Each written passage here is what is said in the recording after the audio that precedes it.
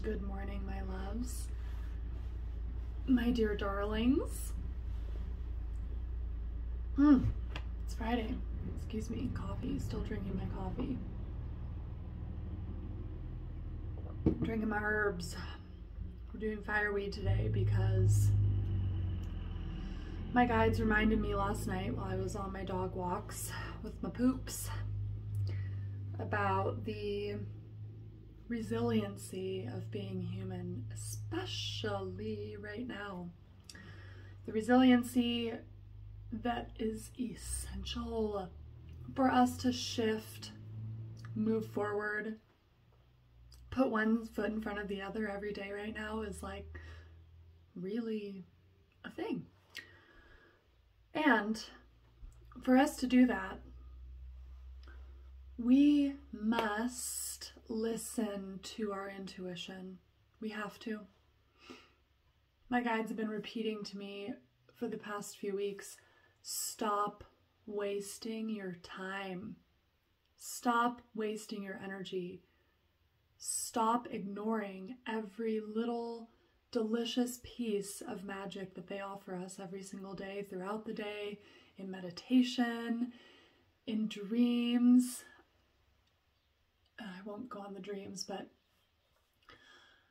it takes a certain amount of resiliency to listen to those intuitive hits consistently. And my life has taught me over and over again, many times very painfully, okay? Like very painfully, that I'm not listening to my gut. When I've ignored it, when anyone is ignoring it, you get your ass kicked. It's just how the universe works, because our guides, which is our intuition, which is our gut instinct, which are the feelings that we just know something, that is what we're supposed to be listening to. And when we don't listen to it, those words from the universe, those moves from Creator, from our spirit team, from all of the beings beyond the veil, our ancestors, no matter what resonates with you, if we are sitting around being aware of these things, being even just slightly aware, even just acknowledging the possibility that that gut feeling that just passed through your body was something, when we are not moving with those things, when we are not flowing in our flow, our individual flow, not just going with the flow of society or whatever powers that are outside of us, we are not able to sift through all of the junk that is hitting us from the outside all the time. We lose our resiliency through this. We lose our ability to move forward with confidence, with presence and power within ourselves. Because no matter what any outside force tells you, our internal guidance, our internal wisdom, not only does it match the collective, because we're all here to make things more glorious, but it matches our soul path, our destiny, our purpose, our reason for being here. And I feel that especially right now, you can feel, you can just like cut it with a knife. What is needed?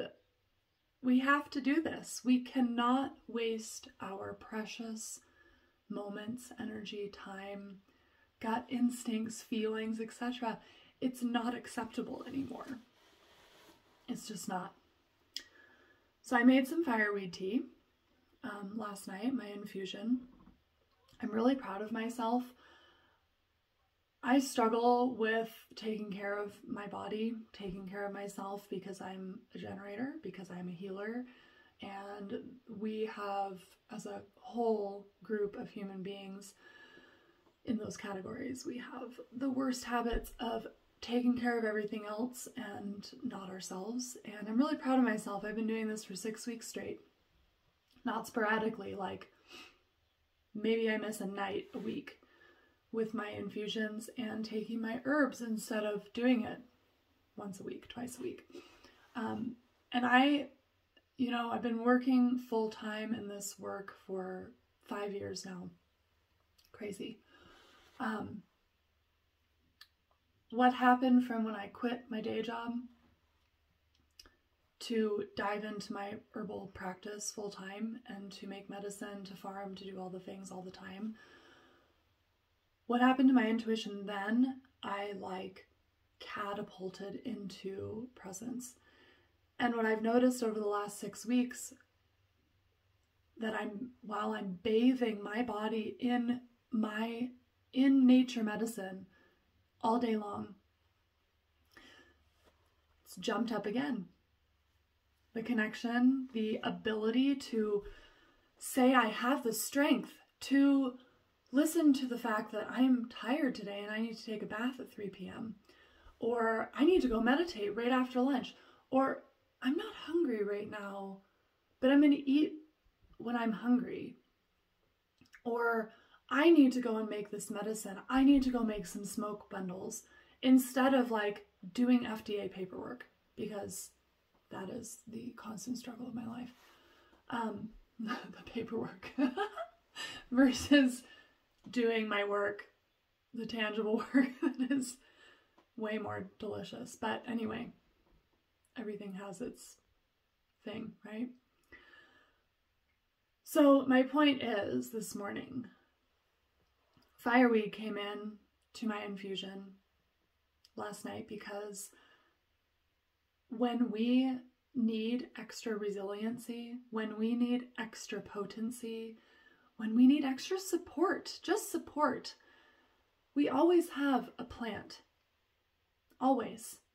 There is always a plant that can be taken as an infusion. It can be taken as an extract or a tea or a tincture or a glycerin or even, while you're making your bone broth, and I hope everyone's making bone broth right now because it's that time. We're going into the solstice. It's dark. Putting the herbs in your bone broth. The more we bathe our bodies consistently in the support of nature,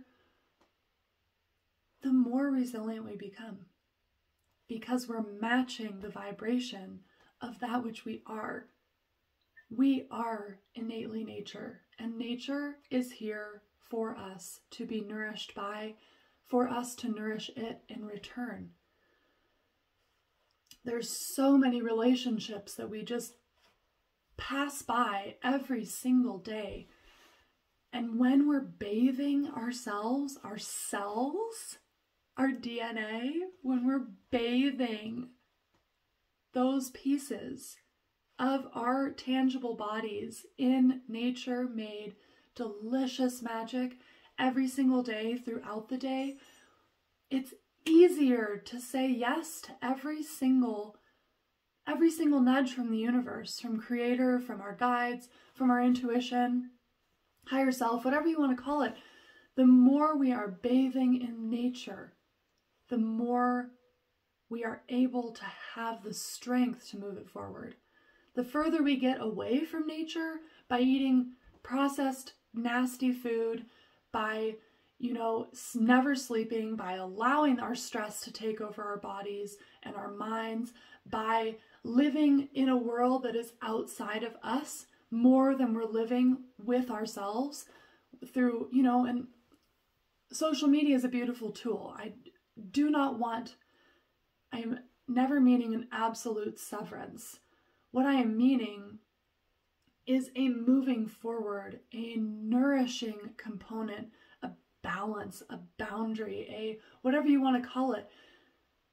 Having more nature in your life, more nurturing by nature, your body gets stronger, you're more resilient, you're able to face every single thing that comes through to you with a smile, with a knowing in your heart that it doesn't matter that there's a trigger flying around, that there's something that's throwing itself in your face that would normally be devastating and derail your entire day. We don't have to do that. And the more we connect with what we are, which is nature, those of y'all who've known me, forever, I've been saying this forever. We are nature. And when we bathe in nature all the time, we become more resilient. We become able to move forward with our guts and our guides behind us. And that connects us to our soul path.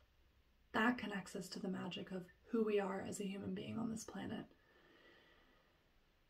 And this is doable even for people who live in cities. Like, you're lucky in cities. You have herbal apothecaries. You have grocery stores with huge bulk sections of plants and delicious food and all these things. You have ingredients everywhere. You have resilient little dandelions popping up out of the concrete. Dogs probably pee on them on a reg, but you know what I mean. Don't go after those dandelions. Go and find them, because they're right around the corner. I used to live in Portland, and there's so many herb shops everywhere. Now, there were a few then, but there were tons of bulk sections, and all the bulk sections had herbs. You have it everywhere. It's the choices that we make on a daily basis that make the difference. So, happy Friday. Cheers to adding the resiliency of plant medicine into your plant-made body and animal-made body. It's all the things. Bone broth. Hello. Cheers to Friday. Cheers to you connecting with your guides and your intuition more and more every day. I love you.